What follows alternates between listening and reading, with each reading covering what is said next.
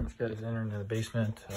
We've talked about the lower level unit, now looking at the first floor. So we're definitely gonna need this moved out of the way, get the furnace through and the old one out. This is 125,000 BTU furnace, looking at replacing this. Possibly coil, so this might be newer. This is 5-ton coil from, looks like possibly 05, so actually not too new. R22. And then we've got our air scrubber in here, return drop, flue piping. One thing I've noticed is the water heater piping is below the furnace piping to the lower level. And this is induced draft, so that needs to be flip-flopped. I know why it didn't happen, it's because that's 3-inch and that's 4-inch, but we installed it, so gotta make something right there. And then the return definitely looks undersized.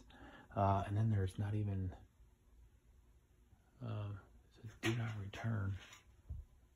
So I'm not sure what this is all about. Gotta see what that means. And then line sets go out. Looks like units are both on racks. The third one for the second floor, I think that's sitting on the ground. These are all the line sets going out. We could probably go right out there with PVC if she decides to do high efficient. Breakers over here, but they're not labeled. Challenger panel. It's 200 amp, but I'm not sure what goes to what here. We'll have to identify that.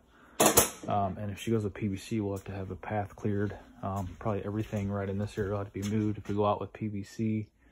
And then just want to look closer at this return. I'll see if that's cut open, and I'll see why that's not being returned back to the unit. So a couple issues there. Floor drain comes down into here. The actual second floor unit that was replaced not too terribly long ago. We'll see what the age of that is too. So that's newer. And that's pretty much it. There's no walkout to this basement. I have to bring it up and out, I believe. I'll double check that as well.